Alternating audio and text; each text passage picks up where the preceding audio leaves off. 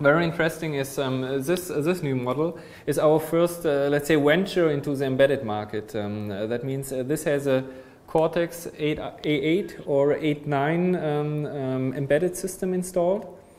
That means we offer now finally an embedded system for our industrial customers. Important is for sure they want to have a WinCE solution, but we offer also a Linux version, or we are going to do the Android. So this is right now just let's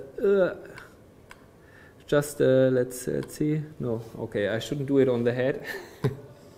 That's right now a Windows CE setting with what you see is standard Windows CE with a Cortex A8.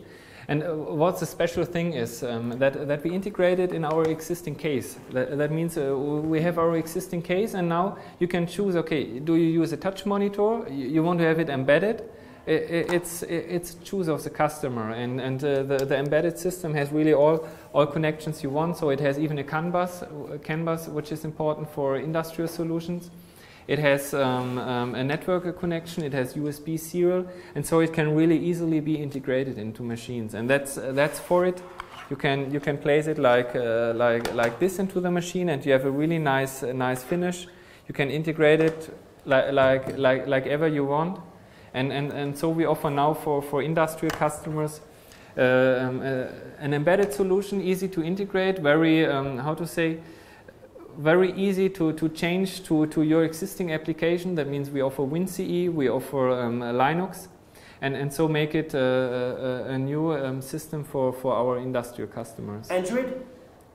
It's Android is in the stage of development.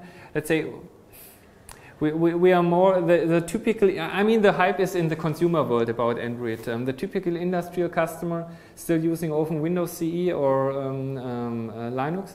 But from my side, I totally agree. I think Android will change the market, and I think also industrial applications will be soon programmed in Android. Is this TI, Texas Instruments, or which chip do you use? Make it different, or? We did it with Incostatic. It's a Cortex A8. Please, I beg your pardon. Who's Incostatic? That's our technical partner in Germany. Okay. And I think we use TI, right? Yeah. I will send you the specification later.